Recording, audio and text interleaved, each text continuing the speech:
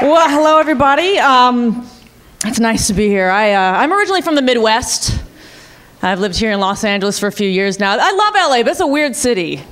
It's weird, isn't it? Because Angelina Jolie tried to adopt me this morning. It's weird.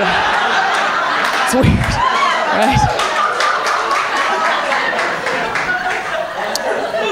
It's weird.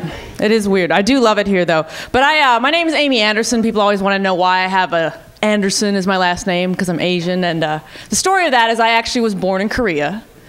South Korea, good, happy, free Korea down here. Not the we're crazy, we're going to kill you, Korea, up here. Not that Korea. I was born in South Korea, and then I was adopted by white Swedish people in Minnesota.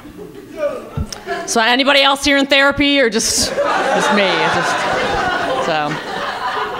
It's cool. It's interesting being adopted, though. It is very interesting being adopted. People ask you weird questions.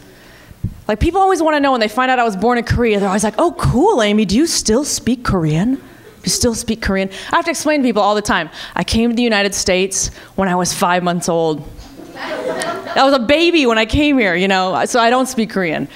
But I do speak baby, so that's pretty awesome.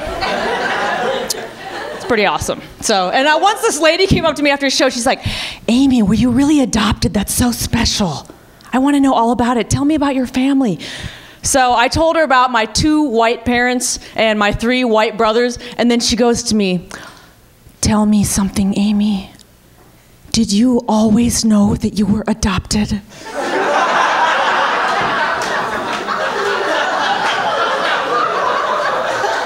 Yeah, I kind of figured that one out at some point. I was like, no, it's a family secret. And I just thought I had like crazy eyes and a great tan my whole life. Woohoo! Yeehaw!